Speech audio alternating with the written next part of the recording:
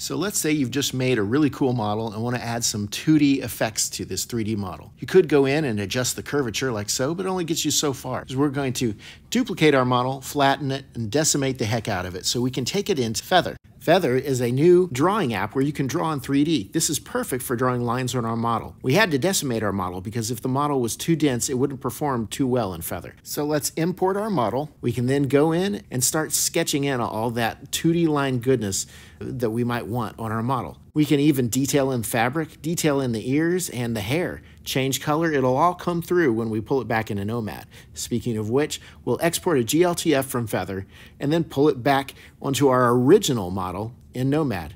Be sure and set your material to unlit so we don't get any weird shading on the lines. We can also use the Move tool to adjust the lines and even the Smooth tool to thin them out. And there you have it, awesome 3D sketch lines on our Nomad model all through the new Feather app.